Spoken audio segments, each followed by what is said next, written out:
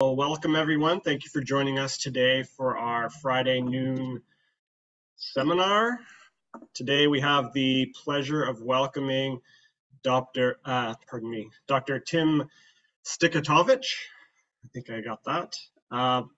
Tim is a associate professor of radiology at the University of Wisconsin. He specializes in all things CT, from reconstruction algorithms to technologist workflow.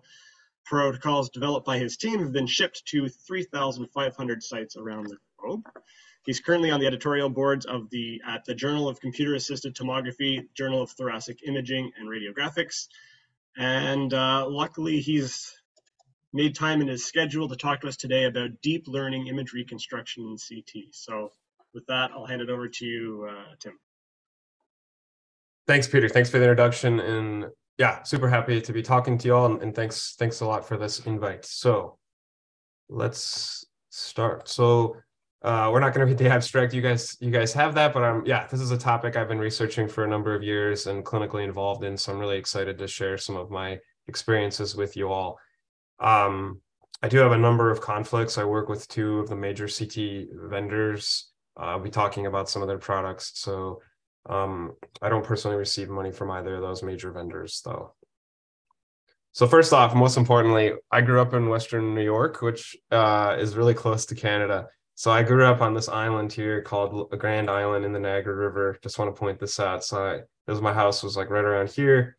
Canada was right there. I could see Canada from my driveway. So that's kind of neat. Got to spend a lot of time in Canada, in Niagara Falls region. So just up river from you guys. So a number of the slides and some of the content is in these two review papers that I was honored to be a part of. This one that got published in Radiology. I led this one. And importantly, this one actually has two co-authors that are from CT OEMs. So if you haven't seen these are relatively recent. I think they're both open source, or if you can't find them, email me and I'll send them to you. But they review the latest iterative and deep learning reconstruction methods.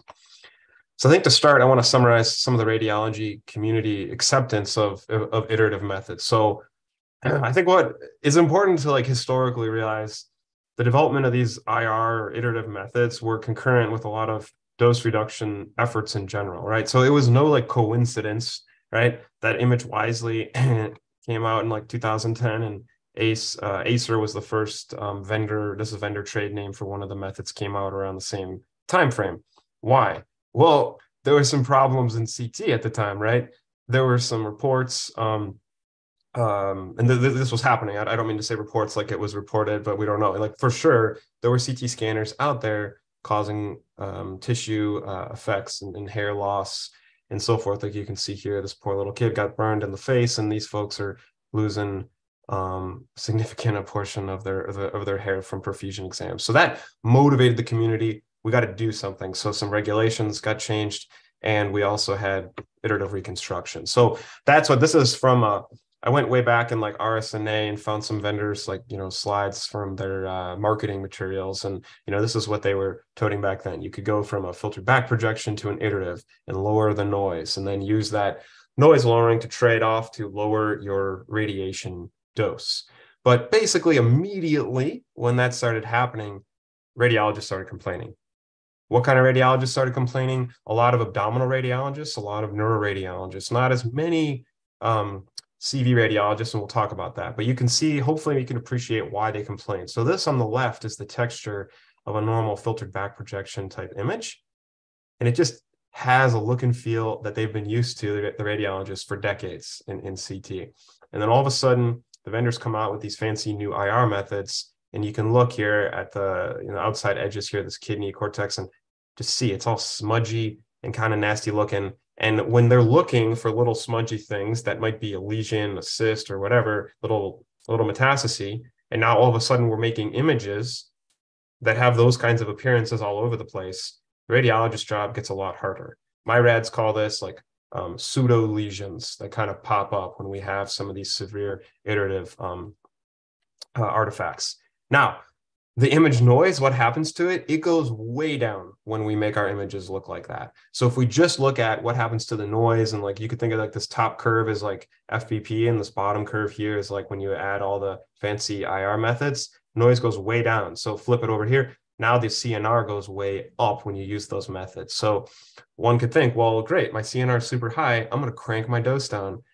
But when you do that in practice, you end up losing a lot of diagnostic performance. And this is what this prospective patient consented study showed from my institution, where I wasn't involved with this, but I know what they did. You know, they did 2 scans, one at a relatively full dose and one at a severely lower dose, which would have been theorized by, you know, that should have been acceptable because we could get all the noise back via these IR methods. But that really wasn't the case. People started missing things when we took advantage of that huge amount of noise reduction.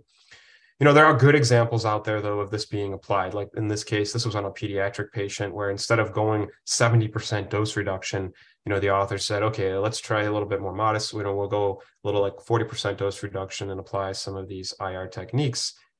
We don't introduce all those pseudo lesions, and people are happy here. But in the, so I mentioned earlier that neurorads and abdominal rads were not, you know, they were not happy. Why? Because their tasks, and hopefully there's no rads on the call, I don't want to say, in some ways are easier diagnostic, like detection task, if there's like a low contrast, you know, object that's really hard to see. That's a hard task compared to some CV tasks where you have this iodinated vessel with a huge amount of signal contrast. And in those tasks, that's where a lot of radiologists found that they were willing to accept this kind of more patchy noise texture, like I've been alluding to. So in the first here, these are images from like the first recognized as the first vendor implementation of these IR methods. You can see here, there's pretty patchy images on the right, but these CV rads were pretty happy with this because their tasks didn't require to identify any little pseudo lesions that might look like those noise patches. However, even in that first paper, they did point out that they did have this plastic appearance, but for this diagnostic task, you know, it wasn't a problem. So we have to be, you know, aware of that. So kind of in summary of some of this, we have to realize that our community had a lot of high doses. We were, in some cases, having exams that were being performed wrong, and we burned folks. And I think the biggest benefit of that might not have been IR, but it might have just been the fact that, hey, maybe we don't need to be imaging a routine abdomen, you know, average dose at 30 milligray. Maybe that can be down at 15 milligray, and that kind of pushed the community to do that. And if IR played a role in that, so be it. But I don't really think personally that was the real big motivator there. IR methods, the phantom results don't always predict clinical results, right? That study I showed you with those huge CNR increases, that doesn't always apply to patient population like I showed you for that liver example. And then lastly, we got to know the diagnostic task, right? If it's a really high contrast angio task, maybe we can throw on a ton of IR noise reduction. But if it's not that kind of task, then it might not be as applicable. So let's take a step back and just talk about a little bit more about CT reconstruction in general. So here, showing just kind of a high-level view of how we can look at CT reconstruction. In CT, we have the CT scanner hardware itself. We add a patient, and we get some data, okay? And then we take that data and we do some sort of reconstruction, like filtered back projection, and we get an image that the radiologist is going to look at. So in this type of a workflow, we have the data and the reconstruction here. We're not making a ton of assumptions on what is being imaged, and we'll unpack this by what I mean in a little bit more. In other words, I could put a dinosaur bone, right? I could put a tree trunk.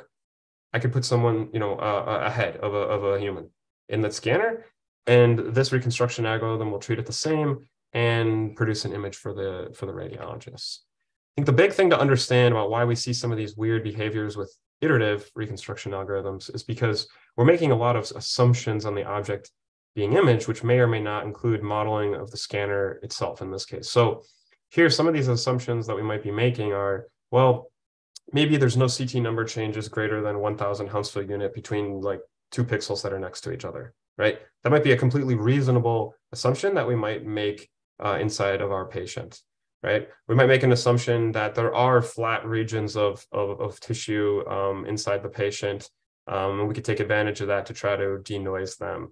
Things like that are assumptions we're making about our patient. Well, again, I'm going to unpack this more, but I just want you to start thinking, you know, in this way. So in an ideal case for denoising, we'd have some really noisy image. We would somehow denoise it. And if we took the subtraction of those two, we would just have like a picture of noise left over. There'd be no signal in this image. It would just be noise. In the real world, that's like nearly impossible to do. Especially like in this example, say if we just applied some simple method for denoising like a mean filtration, you reduce the noise standard deviation a lot, but when you look at a difference image, there's a ton of signal that we lost, all the edge detail we lost. So we can do better than that. You can think of a non-local means filtration as being a little smarter than a mean. So in a mean filter, it just looks around all the neighbor pixels, takes the average of them and puts that value there. The non-local means filter is a little smarter. It tries to look around for only pixels that are like the current pixel in terms of maybe is that pixel on an edge, and it only looks for other edge pixels, so forth, so it can preserve by not blurring across those edges, and it can do a much better job. There's still some signal content over here, but mostly just noise.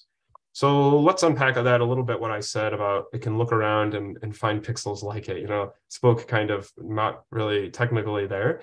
There's a paper that's been cited, over 8,000 times, like MATLAB references it in its non-local mean filtration. I think it's a interesting paper to try to understand at a more intuitive level how some of these denoising algorithms work. So in this case, like if you've just got a pixel sitting out here in space, the algorithm might look around and grab and find all the other pixels that are similar to it and find a lot of pixels. So anything white in this right image, data from those pixels can be used to denoise this point.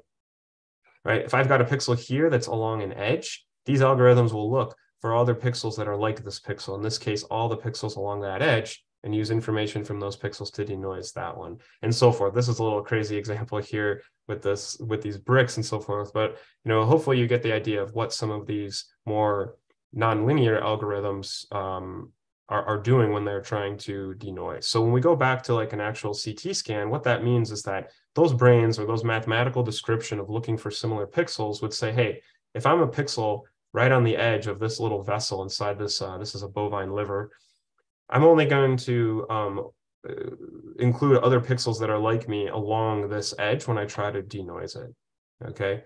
But it's also important to know, how do I know I said I'm on an edge? Well, that's depending on the local contrast level. So in this case, it's really nice. I have like air because the vessel is not filled with blood. This is a dead bovine liver.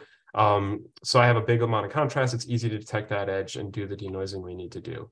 Likewise, we can have algorithmically, we can describe pixels that are in a more uniform region and then find a whole bunch of pixels around us that are just like us in terms of being uniform when there's no edges being detected. But again, we don't detect an edge because we're going to have some threshold of contrast level that we say there's an edge or there's not an edge. So I'm not going to go through all the math because that'd be super boring and it would take a long time. And there's many different formalisms to mathematically describe everything I'm talking about. I'd recommend starting with that first paper I showed you there with the cool left and right images showing the weightings. But we won't go through that. But that's mathematically, we can describe everything that I just have been talking about. We'll do a little bit here because total variation denoising is one of the most popular ways that in the scientific literature people have done iterative denoising regularization. So total variation denoising basically assumes something that's really not true in humans, that there is piecewise constant signal variation inside the human body,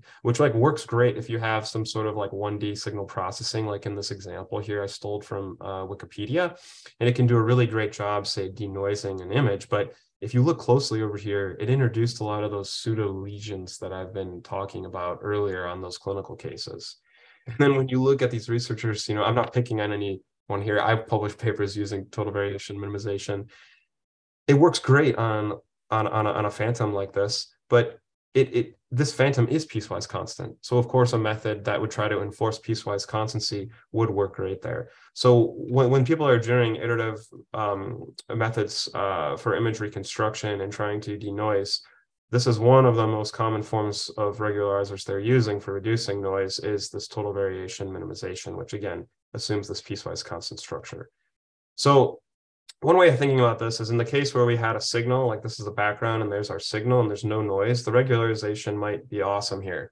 It might preserve our signal perfectly. But the second I maybe add some noise into my signal, then it can't detect that there's any edge there and it might completely wash that away. So this introduces a nonlinearity in that the performance of the algorithm now depends on the level of noise, which means it's a dose-dependent algorithm, and that's not good in the clinic. Likewise, if the signal is really small, we could have an algorithm that's signal level dependent, like I'm showing here. That's also not good in the clinic, right? If I've got a little lesion that just enhances a little bit, one of these algorithms could completely wipe it out versus a lesion of the same size that enhances a little bit more, say on a given series, that it would be retained. So now let's go back to like the actual CT world instead of those toy models I've been showing. We actually see all of these things I've been talking about in the clinical implementation by the CT vendors of all of these algorithms. So in this example, this is kind of the seminal paper on doing a more advanced, going beyond the regular linear systems characterization of a CT scanner. This paper introduced this concept of the TTF, or the task-based function for spatial resolution. And what they showed was for FBP, or filtered back projection, which is a more linear algorithm, not making assumptions about the object, the MTF looked very similar depending for bone, acrylic, and polyethylene. In other words, across contrast levels, not that much change. ACER, which was an iterative method, and MBIR, which is just a different flavor of iterative, a little more advanced, we saw big changes here. Whereas the higher the contrast level, because bone has the most contrast, we saw the better performance. So that algorithm, mathematically, when it's going to see the edges in the bone better, so it can identify more pixels associated with that edge, and it's going to retain them better than something that's a lower contrast edge like polyethylene. So when you hear people talking about like nonlinear iterative, what the heck does that mean? It means this: there's an unequal amount of spatial resolution that's getting passed depending on the contrast level of the object. Likewise for dose. So I remember I showed you that example of that noisy one that the total variation might have wiped out on us.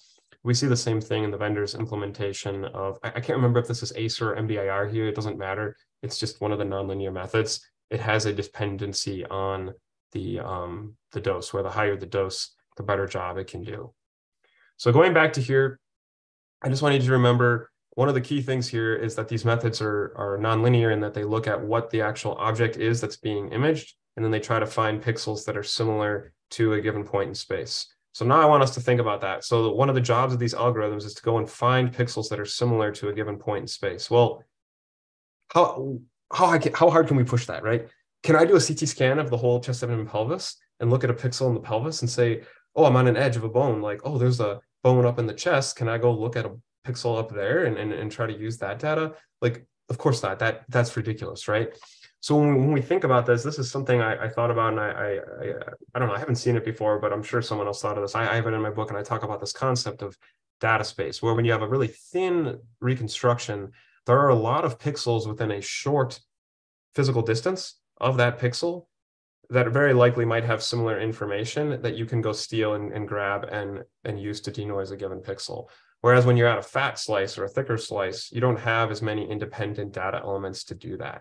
Okay, so what that means is when we have a thinner slice, there's kind of like more independent data out there that we can grab and use to denoise versus when we have a thicker slice.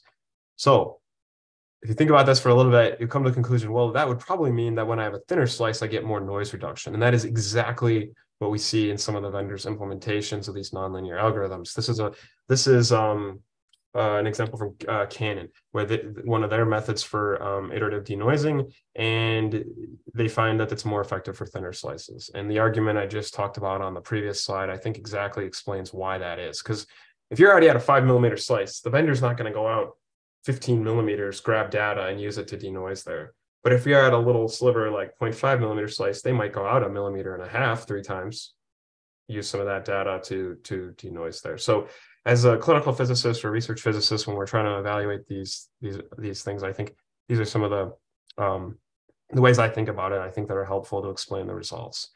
All right, so let's get it more clinical. Maybe some advice I'd have on when we're trying to evaluate these things in the clinic. One of the things I love to do is just take a difference image. So when I'm trying to understand a new vendor's implementation of a denoising algorithm or a reconstruction algorithm, taking the filtered back projection version and then subtracting the IR, or using IR, but maybe at different strengths if the vendor allows it. Usually they do have different like levels of strength of denoising. subtracting those two. And then what we're looking for is, like I showed earlier, in the ideal case, just noise. So the more content that you see here, then you know that's the more kind of signal that you're losing, or at least that's being modulated in some way between these two different reconstruction flavors. And this can give you an idea too for like maybe regional performance, right? So another great work out of the group at Duke, what they showed was that depending on what the background texture is, the algorithm might be able to find more or fewer pixels that are similar to the pixel you're trying to denoise. So when you have a very uniform background, you can find a lot of pixels, you can do a lot of denoising. When you have a more textured background, that noise reduction goes down. So again, clinical, if you're a clinical physicist, you got to remember this, and like that measurement you took in a water phantom may not mean anything then in a textured lung field or in a brain or liver, etc., where there's a lot of background modulation going on. All right. So that was a lot of my understanding of FFP and IR, and we looked at a bunch of papers and things. But now, the focus of the talk, we want to talk about what's up with the deep learning and how is it different. So in the same way I said, we started out by saying FBP doesn't make assumptions, and we said IR makes some assumptions, and we went through a whole bunch of examples of that. I think this is how I kind of think of the AI-based methods, and those they're highly a function of how they are trained. Okay, but they're going to assume that the image objects and the noise signal that they get in are going to be like the cases that they were trained with, and we'll talk about that. So here, though, too, I added a new element into this box. Okay, so we've got the scanner and the patient, right? They're going to produce data, and the reconstruction algorithm makes images for the radiologist. But heavily influencing how that reconstruction algorithm is going to work is how the algorithm was trained. Okay, with the advent of these deep learning, and now multiple 3 CT major OEMs, to my knowledge today, have them. And there are multiple third parties that do PACS-based denoising, and I'll mention a few of their names soon. They work pretty good compared to IR, in my opinion. I've evaluated them. I've seen others evaluate them. And we, for the first time since 2010 or so, when Acer came out, we actually have algorithms that can lower the noise, maintain spatial resolution, and not produce those nasty noise textures that we had seen with the IR algorithm. So that's what I'm showing here. We have a bovine liver again. You can see, there's some noise here, but it's FBP-like noise. We're not inducing pseudo lesions like over here on the right. This is an IR at this highest level I could, and it's like, this is almost a joke image. Like, I would never make this and show this to my abdominal radiologists. They would be like, okay, get the scanner out of here. There's too many of these things, like I said, pseudo lesions in here. The one in the middle, this one, very FBP-like noise texture, just the magnitude is down.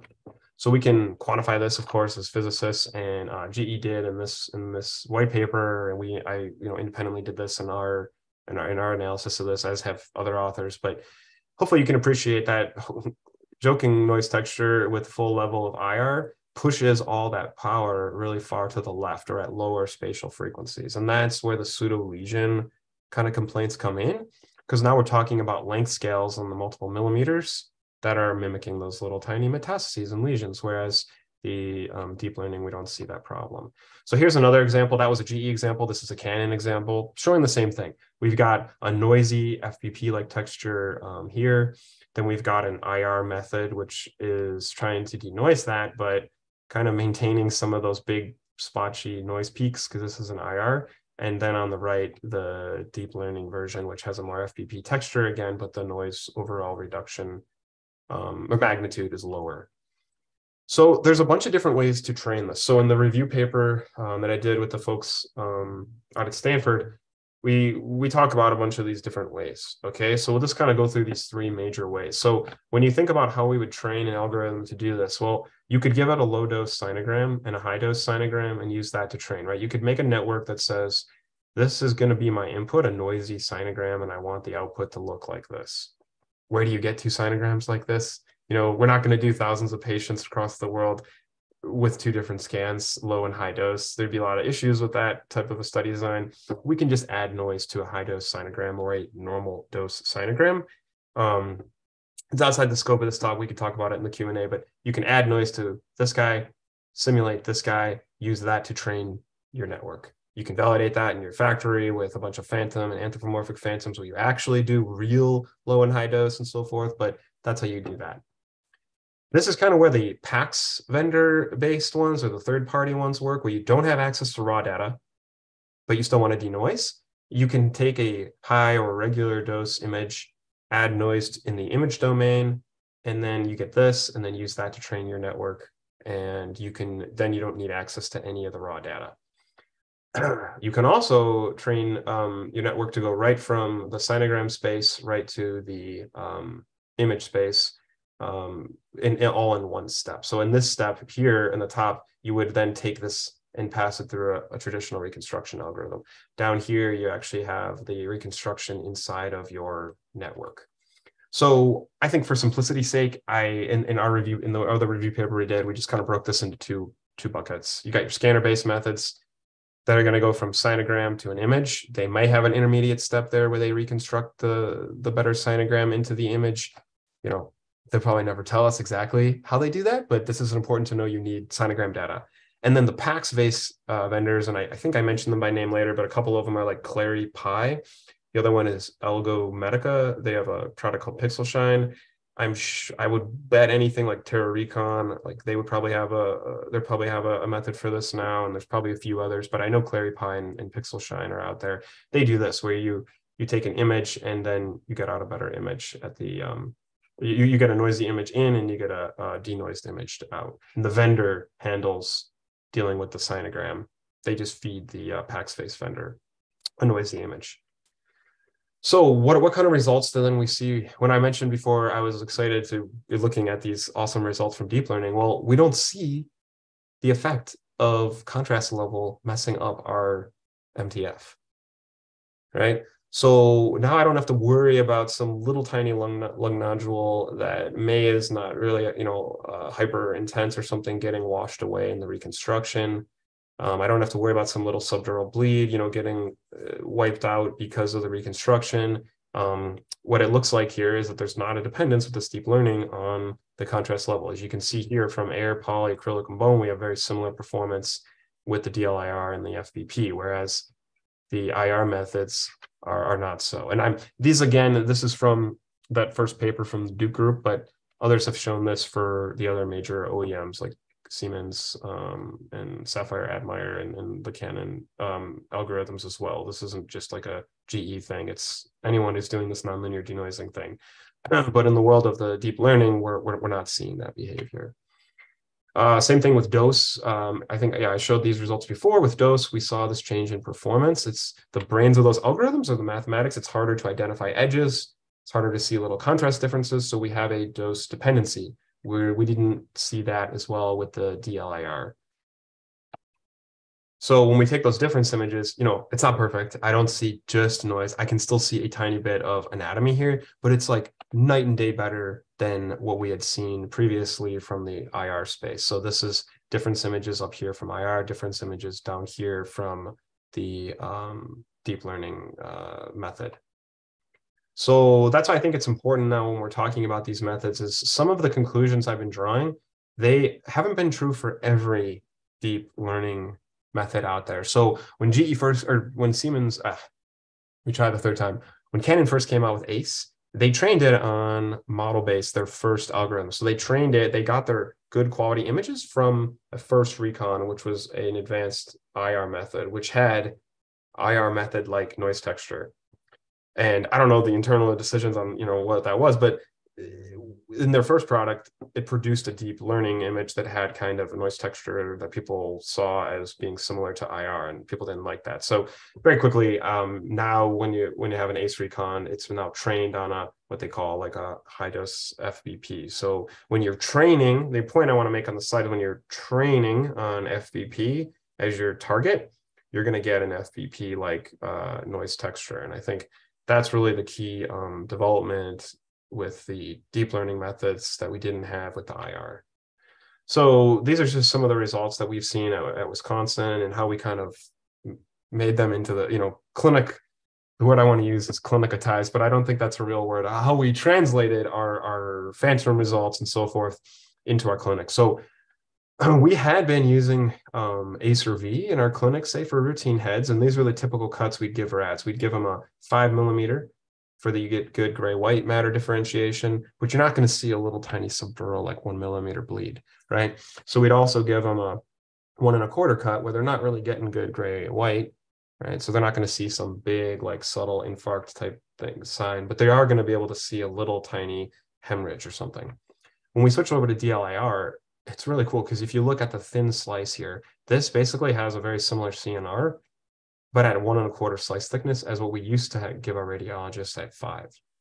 So that's really key. So now the radiologists can see these little bleeds and so forth on an image like this, but they can actually see the gray white like they were on these thicker slices.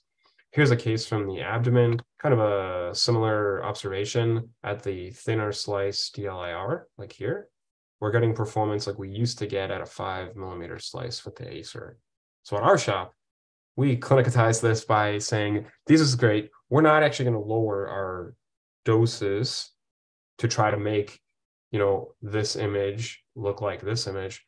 We're just going to, keep where we're at, but our image quality at these thinner slices is going to go way up. So the diagnostic confidence of our radiologists for heads and bellies and so forth, like I'm showing here, has improved because of this. Here's another example. This is a coronal reformat, just showing kind of the same thing. This is a pediatric case where we have this huge mass here compared to the previous methods with using the IR techniques, just a much better performance. So I keep targeting, I spoke a lot about what those little subdural bleeds look like. So here's an example of that here on this slide. So we can see here in the posterior part of the brain, that's the kind of finding that we're talking about. So they used to make this kind of call, just seeing that little tiny dot, so I think for some of us that are physicists, like to appreciate that's the kind of, when I said a long time ago that, and when we started the talk, that the neurorads and the body radiologists, they're really, picky about the noise texture. This would be a clinically significant finding for one of these neuroradiologists. So like, obviously they're highly trained. They can pick up on this kind of stuff right away. And it's not easy to see there. Very, not easy especially when you fatten up the slice to the 5 mm, but it makes it just that much easier to see when you're down at this 1 1/4 slice thickness. Okay, so clearly, if it's not evident by now, I think understanding these algorithms by what kind of assumptions that they're making, I think is the key way that I personally like to think about them. And that did go into the review that we did for the Springer article, which, is open access. So one of the tables there, and we'll kind of go through this a little bit, is breaking down the various vendors' algorithms, what kind of type they are, and then what kind of assumptions they make. So pretty much today, I think it's still possible to do a filtered back projection on most any vendor. Sometimes they force you to use their IR or other modes, depending on like if you have a really little slice. Some vendors might force you to use IR, but most vendors have some way to like set their IR to 0 or do something like that. So it's still possible to get kind of an FBP-like reconstruction algorithm, where that's not going to make really a ton of assumptions or use some fancy regularizer like I talked about earlier in the talk. So like if you're doing a study for a colleague for, imaging a whalebone or something like that, it might be good to like start with a recon like that and then apply some of those other fancy recon techniques, do some of those difference images just to confirm that there's nothing really weird going on and so forth. That would be my recommendation there. Then we've got the camp of just basic iterative. So now we're talking about like ATER, Acer, iDose, the Siemens Sapphire, Iris. These methods, they're all going to assume that there is some region of the patient with a low spatial frequency content over which you can aggressively denoise.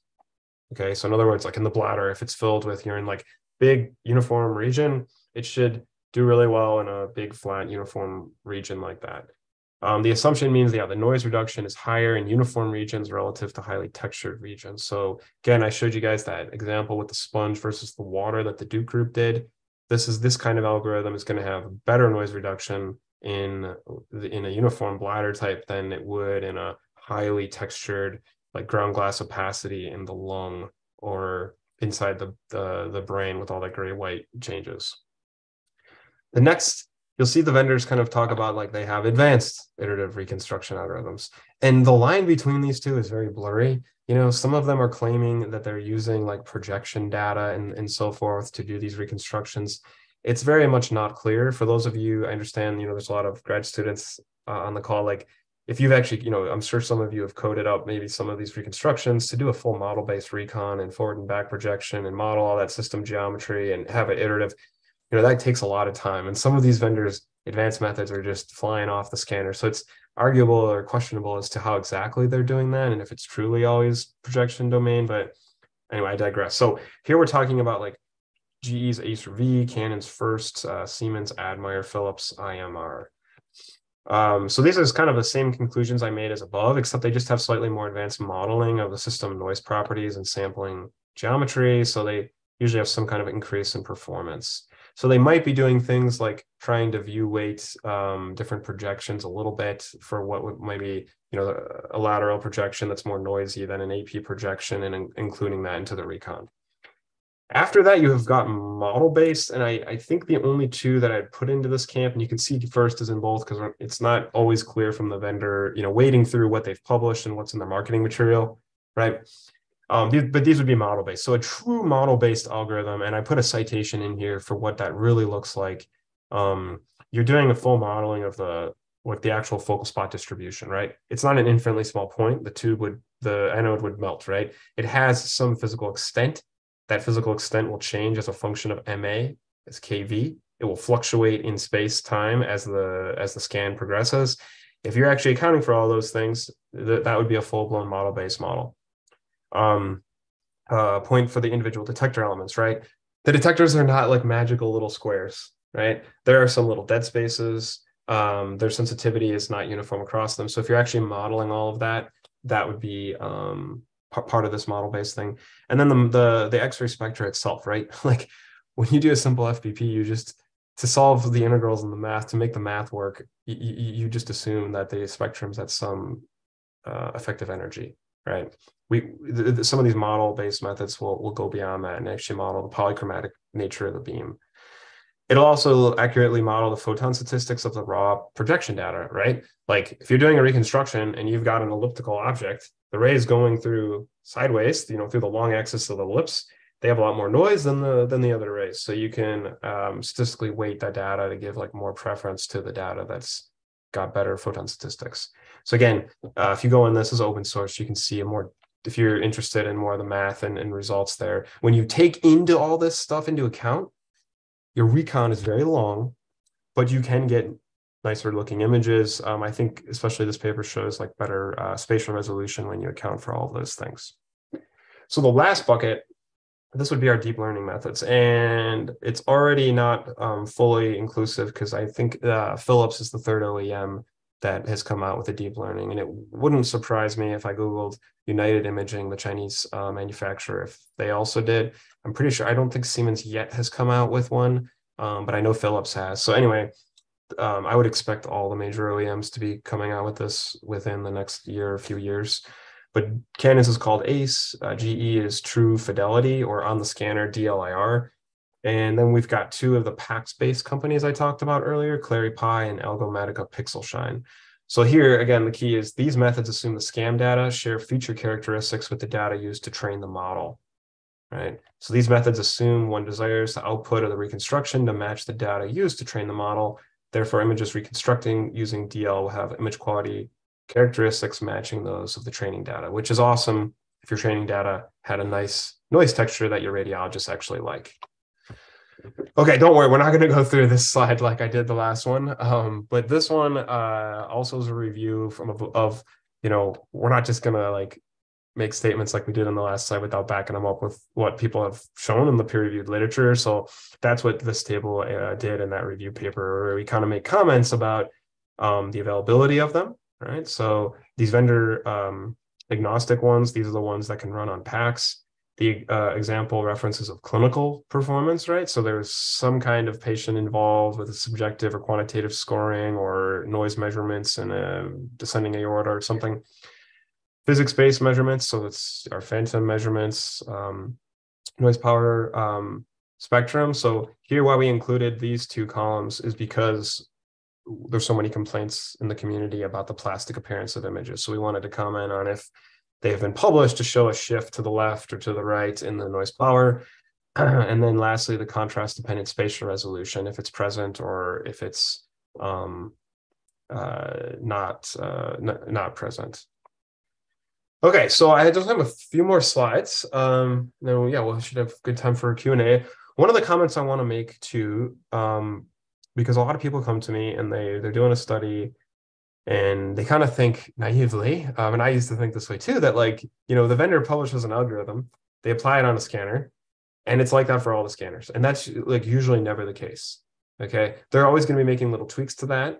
And depending on what scanner and what software version you have, that'll change over time. So here I'm just showing, those difference images I've been using between 3 different types of, these are GE scanners, but I'm not picking on GE here. This is going to be similar everywhere. Different flavors of the same algorithm, implemented on different actual models of the same manufacturer. You can see there's differences in the performance here. So I think as clinical physicists out there in the community, you can't read one paper and then be 100% confident that those results are going to be exactly like the flavor of algorithm that you have on your scanner. All right, and this was the slide I made for Dr. Watson, right when we were right before. So we were talking about CT number, and I realized I didn't include anything about that, but obviously we've looked at this, and of course it's important. In your environment for treatment planning calculations, I know a lot of the folks at McGill are working on that in research and clinical duties.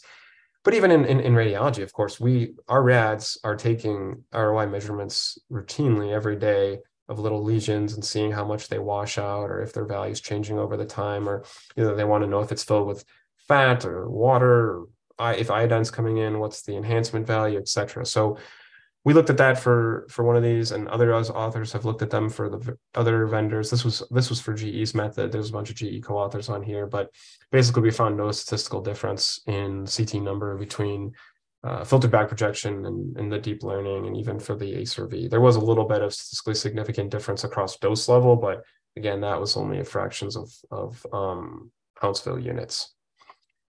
So yeah, with that, I thank you all for your attention, and look forward to entertaining and hopefully answering any questions you guys might have. Thanks. Great, thank you so much. Very interesting talk. We have time now for questions for Dr. S.